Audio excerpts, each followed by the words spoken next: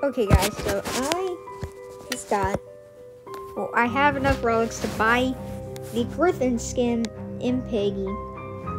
I was at like 1,000 and I was like, you know what, why wait a whole day just to get 50 Robux to get the new skin when I can just spend 100 Piggy coins now? It's not that much anyway. So here we go. Gryffyn has been bought. Let's go over here. Hello? Hello? Is it in book 2? No? Hold up. There we go. I was about to say, where's my Gryffyn? Okay. Okay, there. We're gonna do this on my favorite book 2 map, the temple. Well, what's your guys' favorite book 2 map?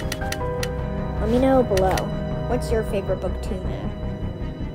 It says both JBug 2063 on mine when it's really my alt account. Okay, hold up. Oh yeah, why is my avatar like this? This is the the reason why my avatar is like that is because it's in development for a future avatar redesign. Alright.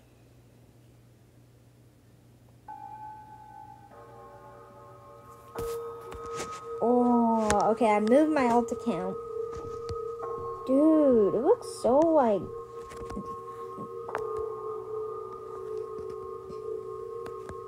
Dude. If this was a bot, an actual Piggy, I'd make it so like, it'd just be standing there as a statue. And then it'd be kind of like a guard where if you walk in front of it, it'll chase after you.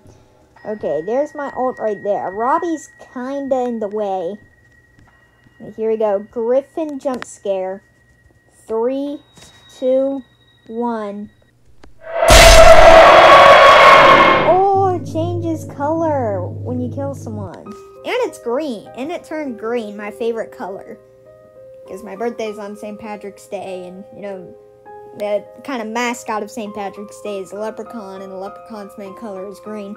Anyways, that is the Gryffyn skin showcase. I love how its color changes when you kill someone. But yeah, that is the Gryffyn skin showcase. Hope you guys enjoyed that.